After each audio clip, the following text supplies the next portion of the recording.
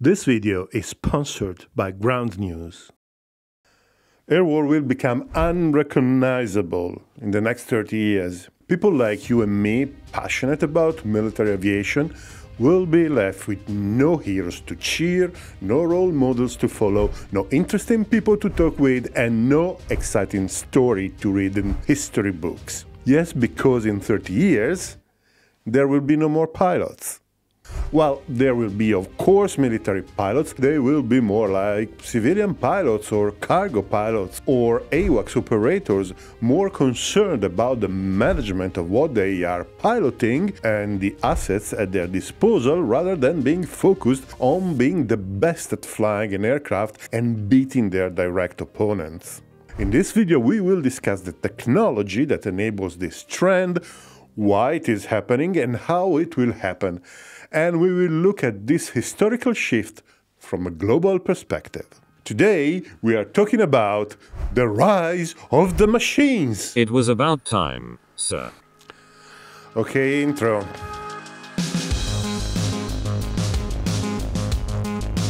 What happens when a new and arguably revolutionary technology is introduced? In terms of expectations, the hype quickly rises high to quickly fall when the drawbacks and the limitations become evident, to rise again to a reasonable level of productivity. In terms of adoption, it starts with a tiny group of innovators, and when the expectation reaches the peak, the early adopters jump on the technology, and if the chasm is crossed, then the technology becomes mainstream. Today, with artificial intelligence, we are in the stage of the inflated expectations, and we probably have just peaked. But there is another technology relevant for today's videos, that is drones.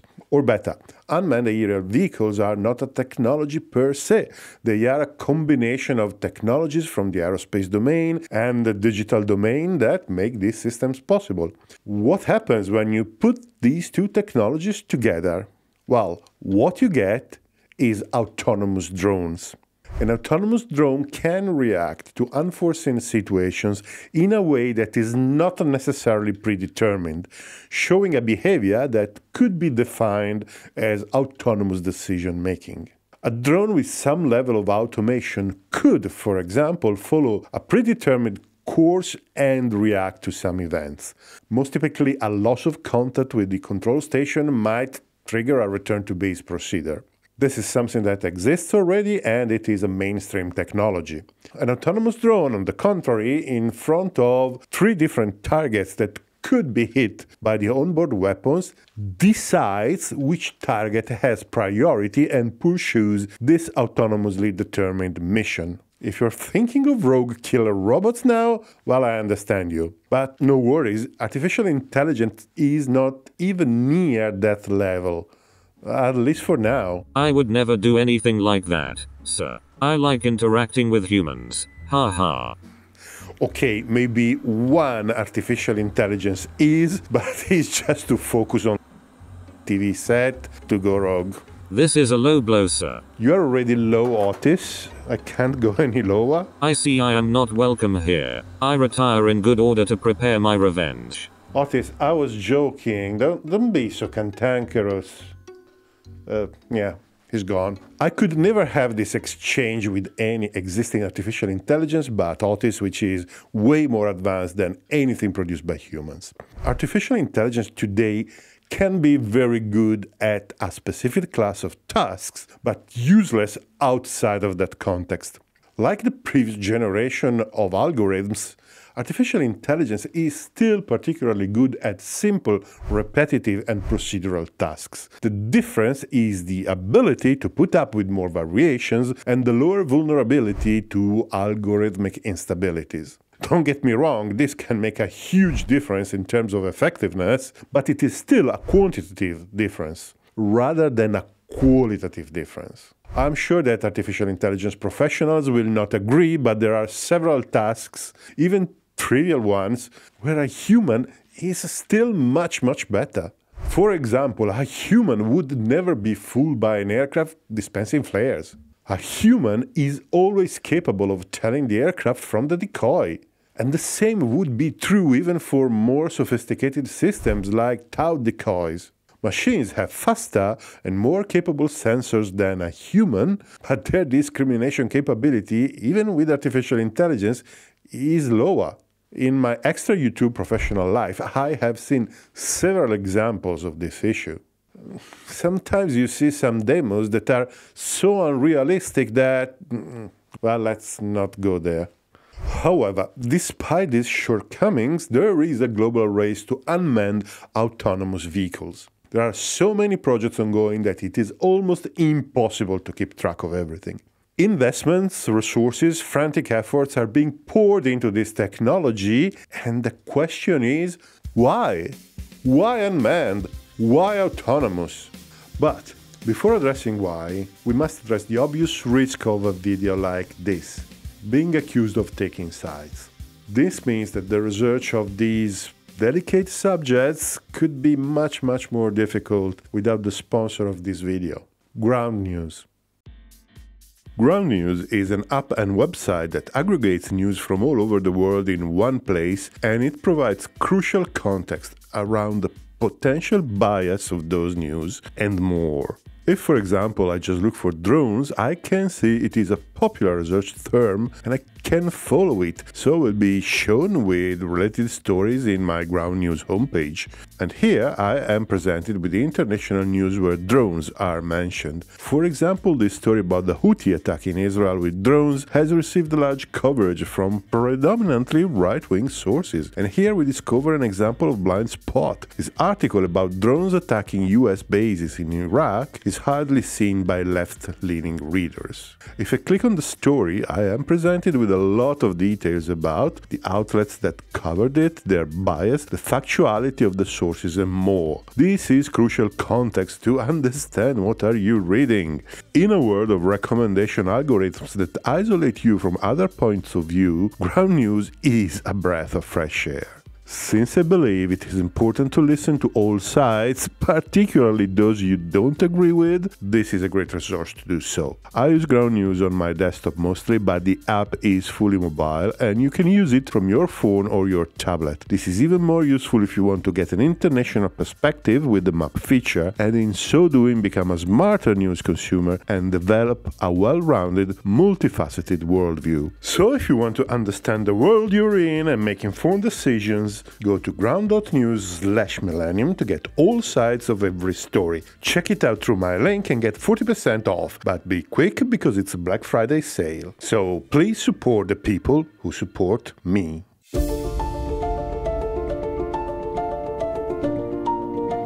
So, why unmanned vehicles are so popular, particularly when it comes to aviation?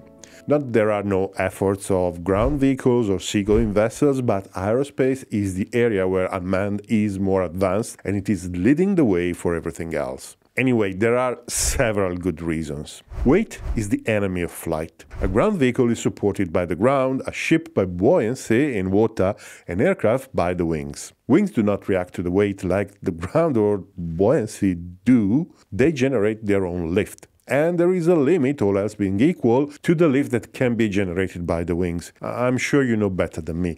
If you increase the angle of attack, all else equal, and in general all else is equal, when you are actually flying, the lift generated increases. But all wings have a point where the flow on the wing changes and the lift doesn't increase anymore, and it actually decreases. It is called a stall, and it is a well-known situation. What is less known is that this is the reason why an aircraft cannot be overloaded if compared with other vehicles. A lorry, if overloaded, will end up being a bit bent and moving slowly. An aircraft, if overloaded, won't even take off and it will likely hit the end of the runway. So, saving weight is essential for flight. Every kilogram saved by removing the pilot and the cockpit is a kilogram that could go into payload or eventually fuel. Depending on the aircraft and the type of cockpit, everything else equal, removing it from an aircraft removes about 8 to 15% of the empty weight. Obviously, we are talking military jets here. However, to do so, we must find a good alternative to the pilot. And that's the reason why autonomy comes into the picture. One other rather cliché reason for getting rid of the pilot is his or her limited tolerance to aircraft acceleration. A well-trained and fit pilot with the appropriate equipment can tolerate an acceleration of 9 positive Gs for an operationally significant time, which means that the perceived weight of the pilot due to inertia while the aircraft is turning is 9 times the weight in straight flight. Actually, the tolerance is even much lower for negative Gs, that is, when the acceleration is directed toward the head of the pilot rather than the feet. Airframes without a pilot could easily reach accelerations 4 or 5 times higher, so the pilot is in this respect a limitation to pure performance. This used to be a parameter essential for dogfight and ACM, but the consensus today is that ACM is becoming less important, but still high maneuverability is useful. A close encounter with another fighter aircraft is not impossible, particularly among stealth aircraft, and it is also useful, for example, to evade missiles. So, at least in theory, an unmanned vehicle is more survivable than a piloted one. However, airframes capable of tolerating higher G loads are also heavier, partially negating the advantage of removing the pilot. Moreover, due to scale factors, it is easier to build a small structure tolerating high Gs than a big one. Aircraft inertia and engine thrust do not scale linearly with the aircraft size. Small structures are structurally lighter for the same amount of G-force to be tolerated. So, for example, a smaller UAV has an advantage on a larger unmanned airframe. This is one of the reasons, sure not the only one, but it is one of the reasons why maneuverability is progressively being built into weapons rather than into the aircraft. Removing the pilot also removes the need for complex systems that are required to operate the aircraft and survive in a hostile environment. It is an important simplification to the design of the aircraft, reducing costs, including certification costs, and development times. One reason why countries with limited technological capabilities can develop unmanned vehicles is exactly because, well, they are simpler. However, this is just a partial answer to the original why question. This explains why there is a large offer of UAVs, but it doesn't explain why there is a demand for them, because it is always the demand that drives the offer, never vice versa. The other obvious reason is that it is much easier to sacrifice a piece of equipment rather than a human life. It is not just for ethical reasons. An aircraft is often easier to replace than a pilot. Pilot takes years and years of training to be effective. An aircraft can be built or bought in a much shorter time. Moreover, the knowledge that there is at least the attempt of not to waste lives is an important morale booster. A slightly less obvious advantage is that not having humans on board, there is no human fatigue problem. The mission can last days, particularly if aerial refueling is available. The aircraft can provide its services for days in a row if it is designed for long endurance. By the way, these long-flying drones have two labels attached, male and hail. The LE letters stand exactly for long endurance. The Global Hawk shown in the picture is a high-altitude, long-endurance unmanned aerial vehicle. And there is no female, male is just a coincidence. When it comes to UCAVs, whose mission is combat, the fact of not having to wait for a human pilot to get ready for flight means that the designers could create machines ready to go in the strict technical time required to boot the aircraft. In this case, the limiting factor is the engine startup time. In fact, thermal and mechanical stresses must increase with a progression to avoid damage or reduce the useful life of the engine too much. We could assume that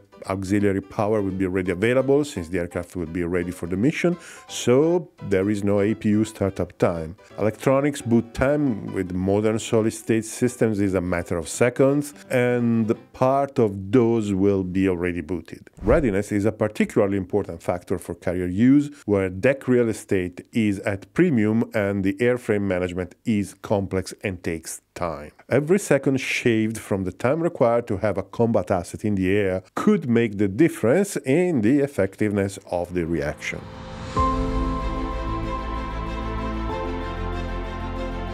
As we have seen, the definition of an autonomous UAV focuses on the capability of reacting to unexpected events. However, things are not so simple. Autonomy is actually a spectrum of capabilities rather than an attribute. The Boeing X-45A was one of the first experiments of a combat-capable and survivable drone. It demonstrated the communications and the capability to control the aircraft, together with the capability of using weapons in a stealth, long-range airframe capable of high subsonic speed. However, autonomy was limited. The aircraft could autonomously navigate between waypoints or follow a pre-planned orbit. It could also determine in a controlled test environment if a threat was present and communicate with other X-45As to determine which one was best placed to engage the target. This was much more than just being remotely piloted, but not yet really capable of autonomous operations. The research for autonomy in combat has much progressed since then,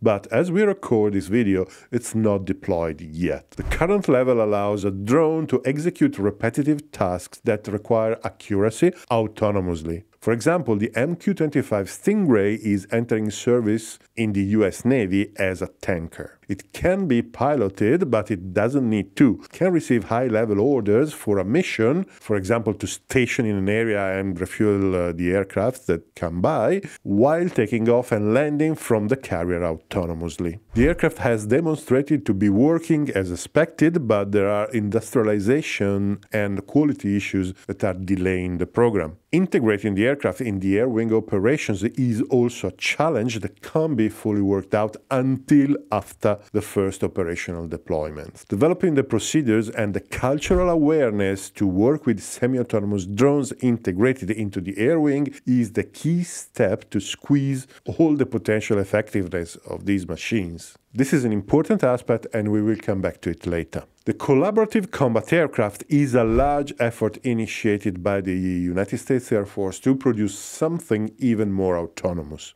The outcome will be a UCAV capable of working in a team with other piloted aircraft, either the new NGAD or even the F-35. At a later stage, it could be integrated in all our fourth-generation aircraft units. This concept is called MAMT, Manned-Unmanned Teaming. According to this concept, the unmanned component needs to cooperate with the manned platform in various roles that we will see soon, and the workload required to control them should not be much different from the workload required to coordinate with other humans. And since every human has a functioning brain, here is again the requirement of the autonomy to simulate, to an extent, the human behavior. MAMT, for now, is the apex of combat systems autonomy. It is not here yet, but there are studies everywhere, all over the world, not just the US, to achieve this result. But make no mistake, this is a cooperation with the supervision of a human. The final responsibility is expected to be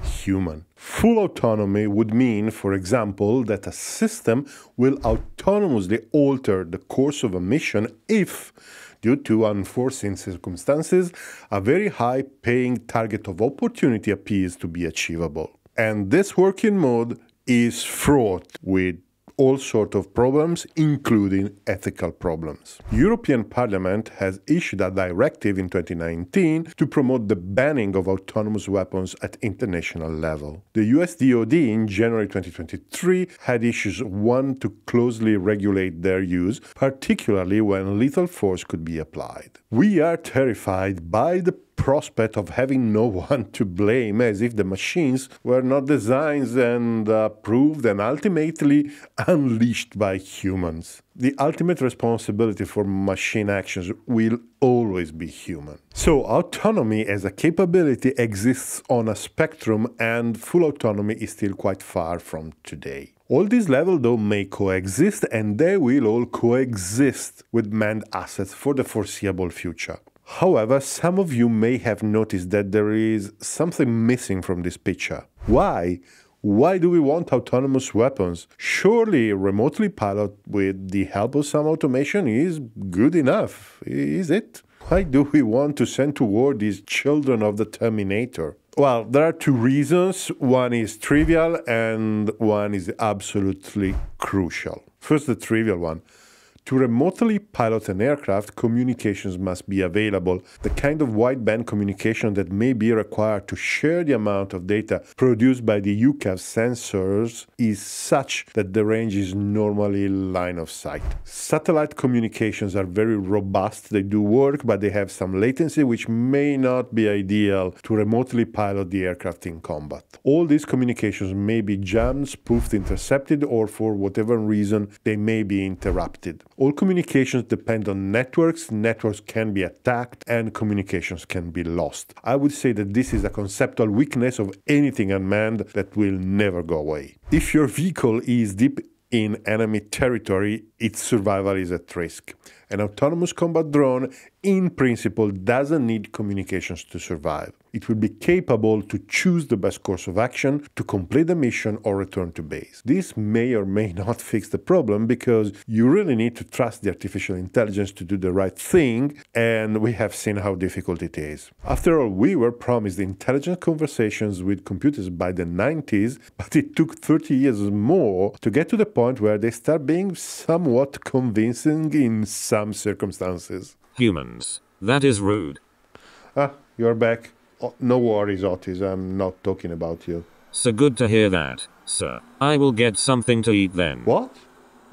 Okay, never mind. Anyway, there is another less obvious reason why we really want autonomy. The other reason is simply numbers, or better, the ever-diminishing numbers of available combat aircraft. There is just one program in the world that is producing a decent number of combat aircraft every year, and it is the F-35. This is because it is an enormous international program, and the size is due to entirely political reasons. But even those numbers don't seem to be enough. Some minor air forces are reduced to have single squadron of combat aircraft incapable of producing more than a handful of sorties for a few days before running out of weapons and supplies. China is probably in the second place today in terms of aircraft production, but we are still talking about barely three-figure numbers. China and Russia still have large fleets, but it is nothing if compared with what used to be just 20 years ago. Even the US Air Force is complaining that there are not enough aircraft to fight two wars at the same time, which remains the Air Force main mission. The problem is the cost, but the cost is only a proxy to actually the complexity of the platforms. Even if we wanted, even if we had the money, we would not be able to build the large numbers of aircraft that may be necessary for large-scale conflicts. The lead time of critical components and the complexity involved in the entire supply chain make it impossible. I mean, the initial lot for the NGAD will be 200 units. Just figure that. If there is something that the war in Ukraine has taught us, is that quality can compensate quantity, but just up to a point. When you fall below certain numbers, your capability is no longer credible. No matter how sophisticated are your machines, they won't be capable to be where they are needed. So no, you can't really reduce the number of piloted platforms, at least for now. An autonomous combat UCAV will be expensive, but less expensive than a conventional fighter. The CCA program is aiming to $20 to $30 million apiece, and that will be a high-end product. Considering that an F-35 may cost around $80 million and an Eurofighter about $100 million, well, it is a bargain. So, rather than sending out a 4-ship flight a day from your lone squadron, you may end up sending maybe 2 flights, each one with a piloted aircraft and 3 empty drones. This concept is also often called the loyal wingman. These UCAVs will compensate for the lack of manned vehicles, and they will add additional capabilities and new ways of operating. The CCA program alone is aiming for 1,000 units, and it is expected to become operational at the same time of the NGAD. But it will be operating with the F-35 too. European GCAP and FCAS programs do have a similar unmanned component included in their critical path. If, and for now is still a rather big if, the technology can be made reliable enough, autonomous combat drones may be the silver bullet that the air forces around the world are looking for. However, these systems are destined to be a revolution in terms of operations and logistics.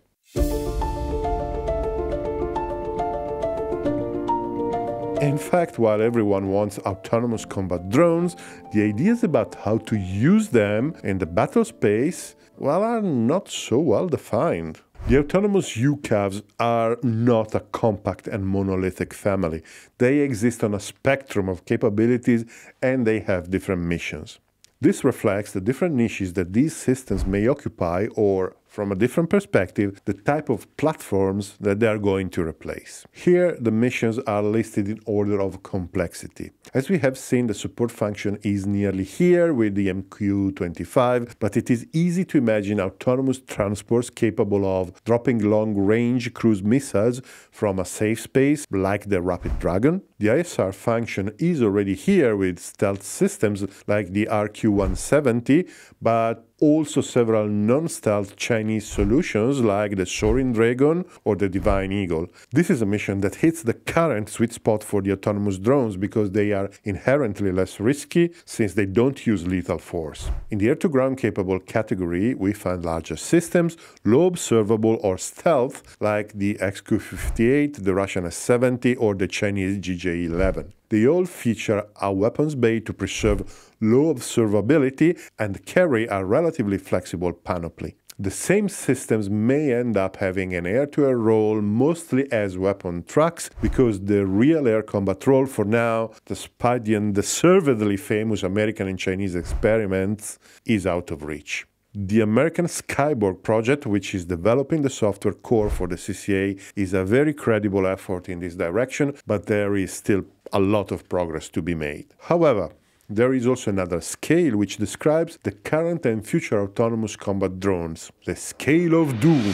I call it like this because we are talking about the ultimate doom of the machine. Yes, it is a bit theatrical, but please bear with me. So, single-use systems do already exist. Modern cruise missiles or gliding bombs are in this category. They are very capable, but also expensive and difficult to build at scale in case of a large intensity conflict. They have a fundamental problem. When they're gone, they're gone. When you launch one against a target, it won't stop and it won't come back if the target is wrong. They are automated, not autonomous. Expendable systems are often called suicide drones. Systems like these are the Israeli Harop or the Russian Lancet. They have a degree of autonomy and they can be reused if they did not find anything to hit. Attritable systems are very capable systems that could be sacrificed if necessary in case of high-paying targets. They cost less than a manned aircraft but more than a missile. The MQ-28 is at the upper level of this category, and so it was the British-cancelled Lanka. The original hardware concept associated with the Skyborg project was in this category as well. Reusable systems are systems that you don't expect to lose. They're still less expensive than a piloted vehicle, but they are expected to replace a piloted platform with similar capabilities, and they will be managed as such. The CCA will be in this category, even though some sources still call it attritable. The unmanned variant of the Su-75 will be in it as well. Why do I say so? Well, actually, at 30 millions apiece, the CCA will be as expensive as a manned Su-75. Just do the math. Now, after all these discussions, it may seem incredible, but nobody really knows how to use these autonomous combat drones yet. There are several concepts though, and some are very, very interesting. The airspace can be classified in three buckets in respect of threat. In friendly airspace, it is possible to operate with minimal or no threat. In contested airspace, it is possible to operate under threat. In unfriendly airspace, it is not possible to operate without incurring in heavy losses. Area denial is supposed to create an unfriendly portion of airspace, friendly for your own assets, to impede the opponent's operations. Here we are talking about air operations, but the concept is a multi-domain one. In the NATO doctrine, the concept is to progressively and methodically turn contested and unfriendly airspace into friendly by eliminating opponents' assets and then use air power to reduce the other components of the opponent's force. In Russian doctrine, with still roots in the Soviet doctrine, the idea is to be able to fight without the air superiority by having overwhelming ground-based air defenses. In the Chinese doctrine, well, it is both, just in case. This type of classification, though, is not absolute, it is relative. For example, a low observability aircraft is in general more difficult to see on radar than a fourth-generation aircraft, so the portion of space that is contested or denied is smaller than for a non-low observability aircraft. But even in this case, if the opponent, for example, relies on a network of infrared sensors scanning the airspace, this advantage may not exist anymore. So the level of threat in a portion of airspace is related to the level of survivability of the asset. The threat is lower for highly survivable aircraft. On the other hand, it may be necessary to accept the loss of an asset to achieve a specific result because there is no way to mitigate the threat. The projected combat autonomous drones operational concepts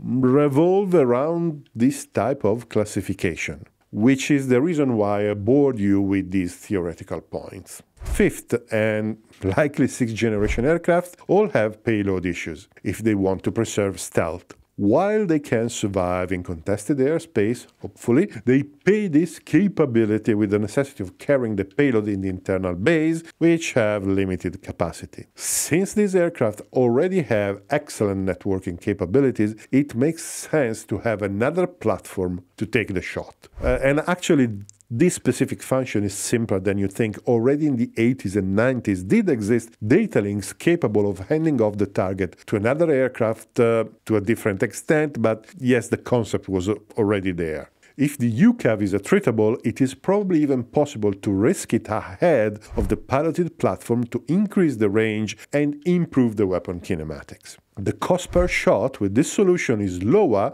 than using a manned missile truck flying behind a fifth-generation aircraft. F-15EX, you are warned. Within this concept, the fifth generation is not renouncing the low observability to fire, even if the UCAV presence is a giveaway, and it is fulfilling the requirement of authoritative human control. Obviously, there are a couple of issues with this: target identification and scalability. Today, everything is networked, so targets and tracks can be handed off to other air assets in an automated way. The US Air Force focus, for example, is on systems that may act as a translator among multi-domain assets. So it is possible, in principle, to position advanced sensors on board of the UCAV and use it as a remote scout ahead of the manned assets, particularly if the UCAV is attritable. It seems a brilliant idea in principle, but there are a few issues. The first is that the presence of the UCAV is a giveaway of the presence of something else in the area. This is particularly true if the UCAV is using active sensors. So we may prefer to use passive sensors and diffuse the information, but this raises another issue. Aircraft like the F-35 and the future sixth generation can use their weapon using only passive targeting, but to do so effectively, they require two collaborating ships or better 4 ships together. In this case, the UCAV should be equipped with sensors of the same class as those on the manned platform and all the systems that make the information fusion possible. However, this may happen at the expense of the armament, or it could make the complexity and the cost of the system high enough to leave the attritable category to enter the reusable tier. In both cases, the effectiveness will be reduced and the purpose at least will be partially defeated, while having a two-man to unmanned flight will still be cheaper and less risky than a fully manned formation, so it might still be a good idea, but maybe not as good as expected. But again, there is another issue connected with this class of problems. It is not possible, as someone has said, to give an F-35 to squadrons of UCAVs and amass the firepower necessary to shoot down half of the Russian Air Force. There is an intrinsic upper limit to this. A 4-ship flight commander may not have a workload higher than managing 3 other humans. It is not by chance that the CCA program has reduced the proportion of manned-unmanned to 1:2 from 1:3. For now, and likely for some time, managing drones will require more work than managing humans. I think this is a safe assumption. I have objections, sir. Otis, shut up, okay? However, there is a way to work around this limitation, at least partially. And some of you at this point may already have considered this possibility. Why bother with a high-performance platform to work together with a limited number of drones? Why can't these drones be controlled by a command post in friendly airspace and leave the contested and unfriendly airspace to the unmanned and the autonomous platforms? And well, there is no real compelling reason not to do so. This is a viable option. We may expect that a specialized operator on board an AWACS could control a squadron of autonomous UCAVs, and there may be more than one operator. After all, US current UAVs are controlled from the continental US. There is no reason why we couldn't do the same with autonomous UCAVs. In terms of force economy, it is a great option, so why isn't there more focus on this? Well, to be honest, the focus is there, but it is not in the spotlight. There are several concepts to deploy and control drones from transport aircraft, or concepts to use UCAVs as escorts for AWACS, tankers, and other vulnerable assets. The main problem, though, is that we are probably seeing now the last manned AWACS generation. In fact, lugging around sensors is one of those tasks where drones excel. So, if there will be no crew, there will be no controller. Remember what we said about the communications. While it is possible to control the UCAV from the other side of the world, line-of-sight communications do work better. The capability of surviving and tolerating a communications breakdown in a hostile environment depends on the level of autonomy, with all the drawbacks that we have already discussed. There is also a cultural element at play. Do we really expect that pilots will make themselves obsolete? Air Force's hierarchies are dominated by pilots, so the focus will always be on helping and assisting the pilot rather than replacing them. It is rather telling that discussion that happened in the US about current UAVs pilots, who were not called pilots, couldn't have mission patches and so on, till recently. This is a factor that may slow down the UCAV adoption. Please do not get me wrong, I still think that a pilot, with all the human limitations, is still much more versatile, adaptable, and potentially much more effective than a group of UCAVs. However, this will become less and less true, and in a few decades, when the technology will be fully mature, we will get to the point where UCAVs will really need minimal supervision, and a human mission companion will be more a hindrance in most situations than an asset. All these different operational concepts have pros and cons, and we left out some, like for example, autonomous tankers refueling autonomous UCAVs, creating a force capable of potentially staying airborne for days at a time.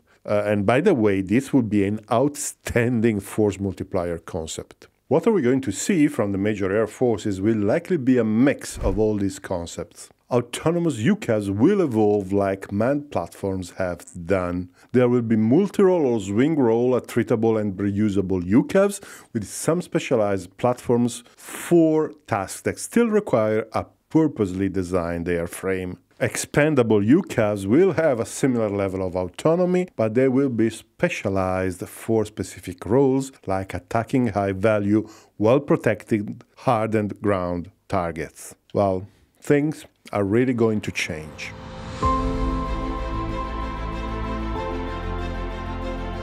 So, there's an old saying, the amateurs talk tactics, the pros talk logistics. I talk both just to stay on the safe side, because I like talking. The introduction of UCAVs on a large scale will force organizations to rethink themselves. This is a subject that is hardly talked about. There is a lot of analysis and thinking about the airframes and the software, but questions about how to train flight and ground crews, how to sustain their operations, how to organize the logistics around them, it is often overlooked. The sheer number of platforms will grow 2 or 3 times, and the estate required to operate them will grow too. In Europe, in the name of efficiency, air forces operate few large facilities near the maximum of their capability. The new vehicles will need room to be stored and maintained. Hardened shelters, for example, are always at premiums. If a sufficient number of stores will be acquired, will there be enough room to store and maintain them? The ground crews will increase in numbers. Are there the facilities to host all these people? So an unexpected consequence of the mass acquisition of autonomous combat UCAVs could be the triggering of a large construction and infrastructural program